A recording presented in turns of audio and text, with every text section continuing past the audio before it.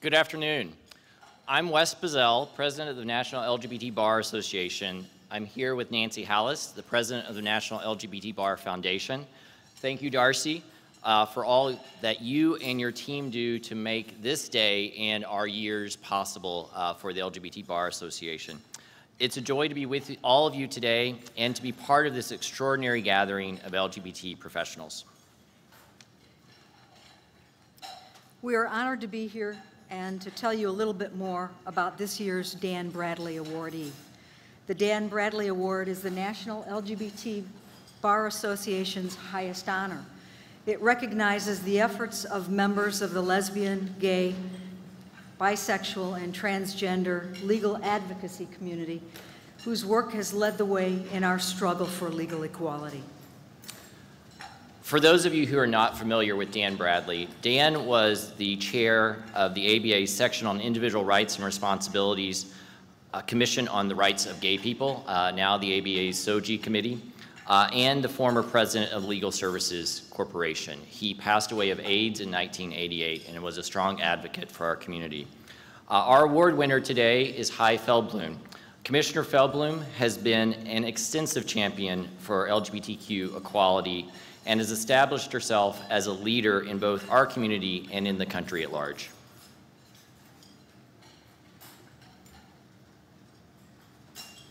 She's a graduate of Harvard College of Law, and Chai began her career clerking for Judge Frank Coffin on the U.S. Court of Appeals for the First Circuit, and then Justice Harry M. Blackmun on the U.S. Supreme Court. She went on to serve as legislative counsel to several major advocacy groups, including the AIDS Project of the ACLU from 1988 to 1990, and the Campaign for Military Service, which lobbied to overturn Don't Ask, Don't Tell. In addition to her legal activism, Chai also taught at the Georgetown Law Center. Any lawyers, Hoya lawyers, give it up, fellow Hoyas? And founded the Law Center's Federal Legislative Clinic, where she served as executive director and helped countless aspiring law students, including myself, to realize their full potential.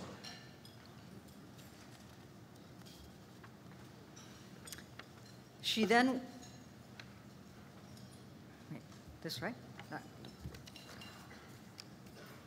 Oh, I'm sorry. I'm having trouble reading this morning or this afternoon.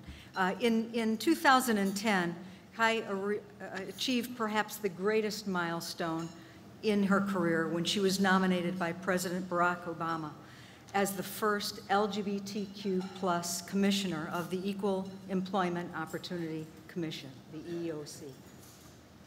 For these accomplishments and so many, many more, the National LGBT Bar is delighted to honor and present Commissioner Chai Feldblum with the 2019 Dan Bradley Award.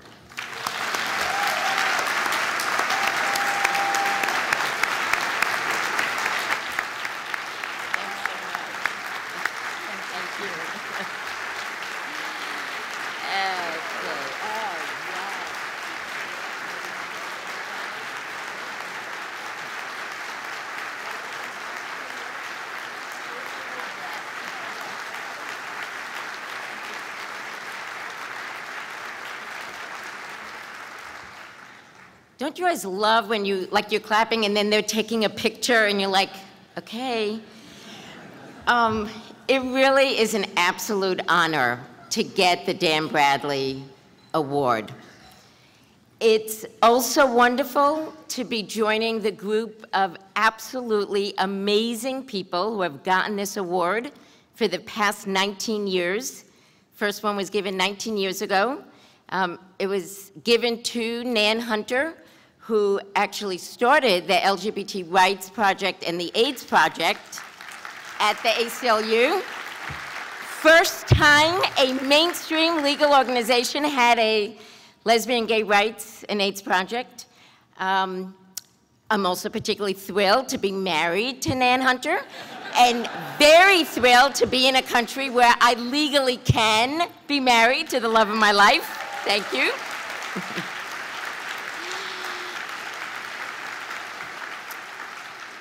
So you heard that Dan Bradley was the chair of what was called the Committee on Gay Rights of the ABA's section on individual rights and responsibilities. And it may not seem like a big deal to us now, right, that we have the SOGI committee, the Sexual Orientation and Gender Identity Committee of the ABA, but it was a big deal then. And Dan Bradley had courage in terms of getting that committee started and being the chair. But courage and perseverance marked the career of Dan Bradley. You heard he was head of the Legal Services Corporation from 1979 to 1982. What you may not know is there was a concerted effort by the Reagan administration at that time to dismantle legal services, which provided incredibly important legal protection for low-income folks, and Dan Bradley pulled together a coalition of conservatives, liberals, Democrats, Republicans, and kept that agency going.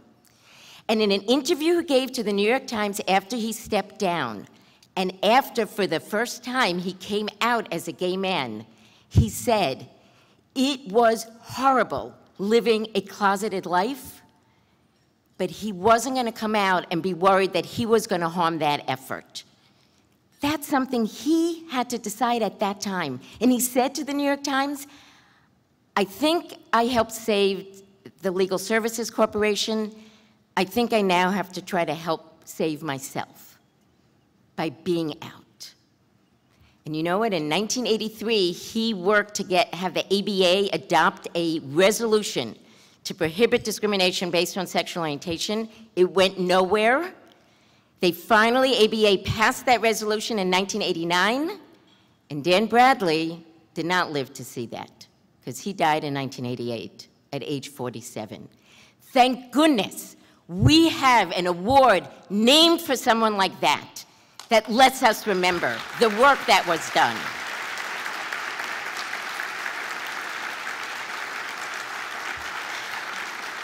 So, Dan Bradley fought for social justice. That's why we are all here today. That's why we are here as a community. We're here to listen to people at panels, to talk to other folks between sessions over food and wine, share our highs, our lows, right? We are here as a community to gain strength from each other, to support each other in achieving social justice. And to me, when I think about social justice, it means a world in which everyone can live a life of honesty, integrity, and dignity. That means being able to live openly and honestly about who you are, whether you're lesbian, gay, bisexual, whether you're transgender, you're genderqueer, you're non-binary. For all the people who sometimes make fun of all the different words, well, how funny would it feel if you were one of those words? If you were non-binary, and people are like, oh, and I can't believe we have to talk, right? It's about living a life of honesty, integrity, and dignity, whoever you are, and economically, that you have a job, that you can buy food and have housing. That's living a life of honesty, integrity, and dignity. So, one last thing I want to say is that law and culture work together in a dynamic, synergistic manner to create this social justice.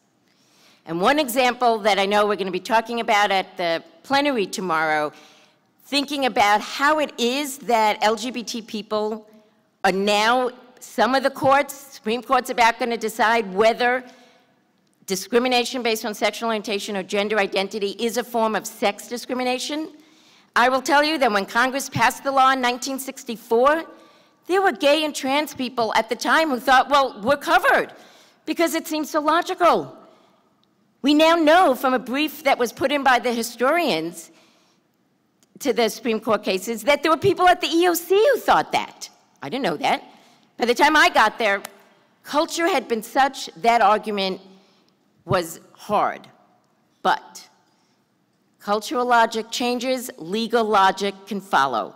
And some of the changes that have happened in the law with regard to that is because of culture and law operating together.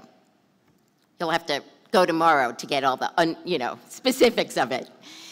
But, and this is the last thing in terms of culture and law, I am so happy to see some of my colleagues here from Morgan Lewis.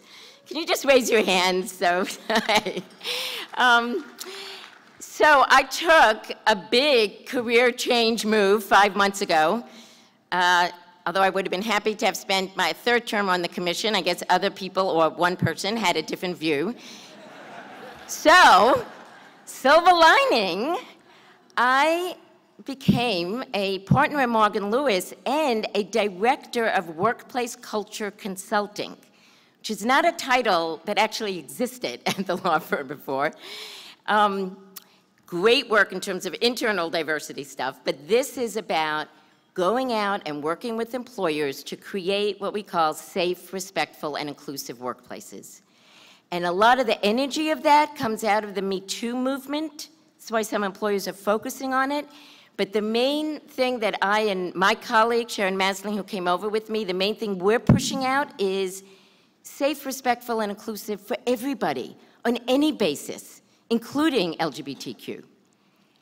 And even deeper, safe and respectful for everyone, regardless of status. We don't want the equal opportunity jerks out there in the workplace.